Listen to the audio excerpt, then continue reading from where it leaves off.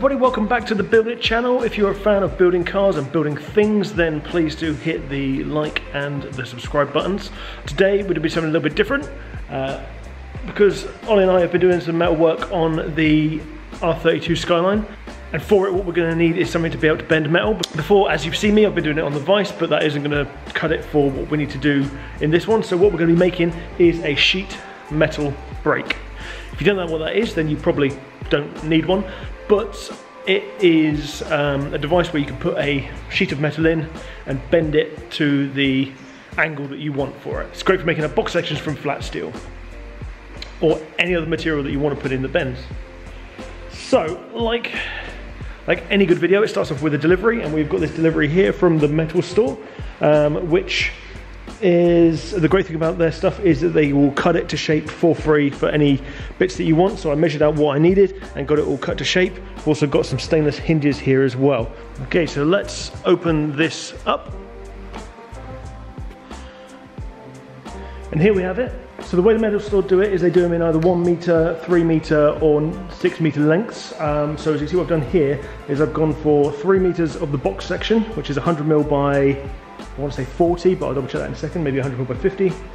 And had them cut it, so we've got 2 half meters, which is going to be our feet, and 2 meter lengths, which is going to be our uprights.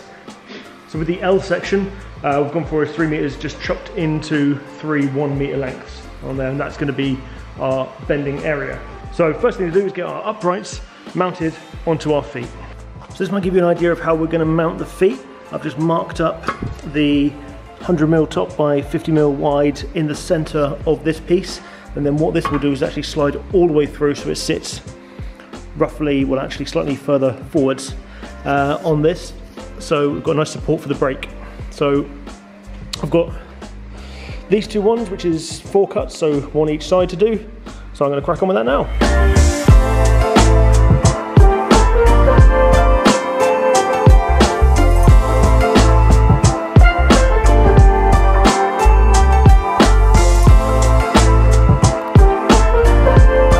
So now we've got our grooves cut out at the bottom. You can see how this is going to sit with the leg underneath and fitting in, and then what we can do is zip a weld all the way round both edges on there, and that's going to hold that nice and tightly.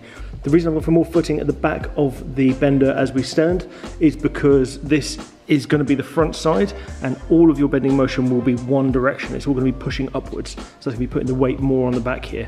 What I'm going to do next, I'm actually going to pop a hole in here and a smaller hole in the bottom for us to be able to drill down through and secure this into the floor so it's nice and sturdy in place as well. So when picking your metal, just make sure you've got something with a nice edge. It doesn't have to be an exact 90, but as close as you can get as possible. What you don't want is something like this rolled edge, as you've got here on the edge of the box steel. So now I've set this top bar on here. These legs will actually be further apart, but I've just sat on there to show you what it's going to look like. You can give more of an idea of what's going to happen now. So our metal is going to come in from this side. There'll be a brace that comes down and holds it in place, and our bender is going to be on here, and for that we need the hinges.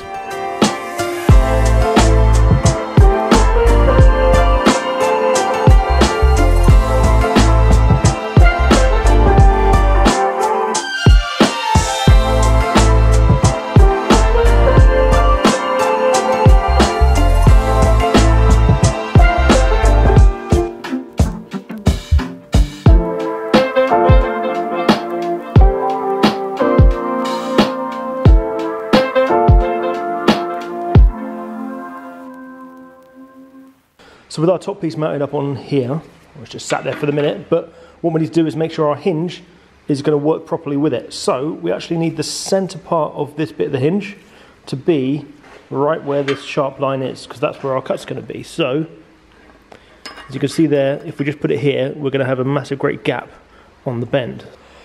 So what I've done on this side is I've actually cut out a notch in the metalwork here, as you can see from underneath. And that then has our hinge sat on it, and that allows it to bend all the way from from there where it's going to sit naturally, because the other L will be sitting in here, all the way up to, well, past 90 degrees, so we can get a sharper bend if we need to.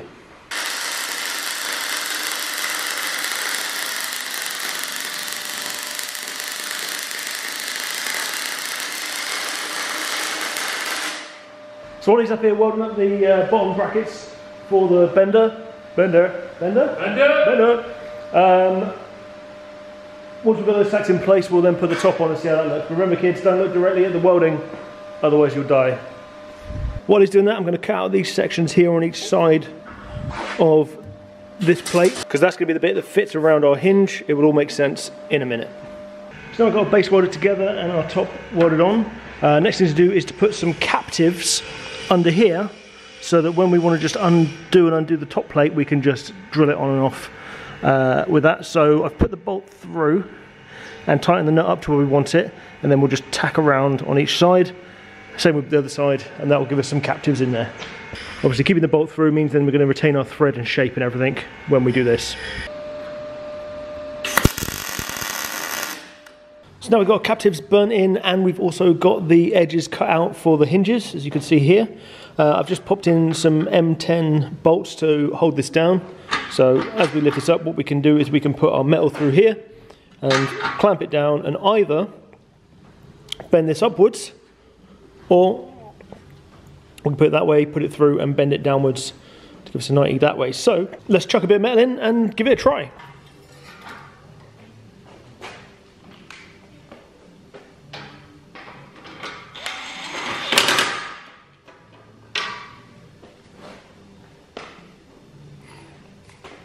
Got my makeshift handle.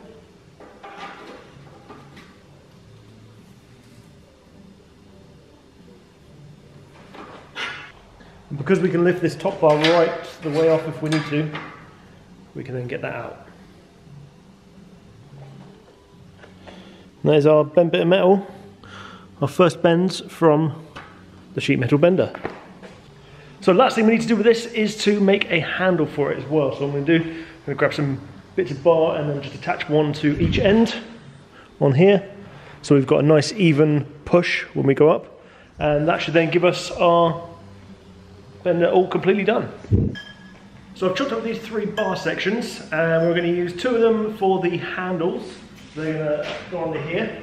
I'm actually going to bolt those in place because if we ever want to move this about and chuck it in the back of a van or something, then it's going to be easier just to be able to unbolt them and not have them poking out. And we're going to use the other one as a brace that will sit in the centre here and stop those from swinging about independently. So just keeps a bit of rigidity in the middle there. So I'm going to crack on and put some slits in the end of this so it can slide over our hinged piece and bolt through. And there we have it, with 3 meters of box section, 3 meters of angle iron, and what, 1.5 meters of tube. We've got our bender all done. So you can see that I've notched the tube to go around the hinge, and the bolts go right the way through, so we're utilising the same one there. And that way, if we ever need to undo this, we can just undo those 2 nuts. We're at the bottom, slide this off, chuck them on top and transport it away.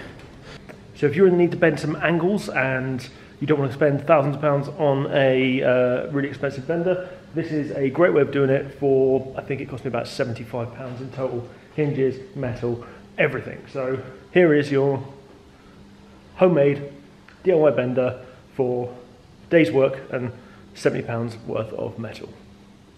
Nice! Thank you very much for watching, everybody, and I'll see you in the next one where we'll crack on with some more car stuff. So that's some bits on the 180, and we've also got some new body kit coming from the Skyline as well, as I keep mentioning, so that one should be coming up very soon.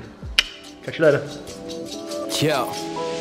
Raising the Tobagos, we growing like fresh tomatoes. Them boys on fire, too fuego. We pass it round, hot potato. Everything is new wavo. I'm with my sweetie like Quavo. Need my cheese, need that queso.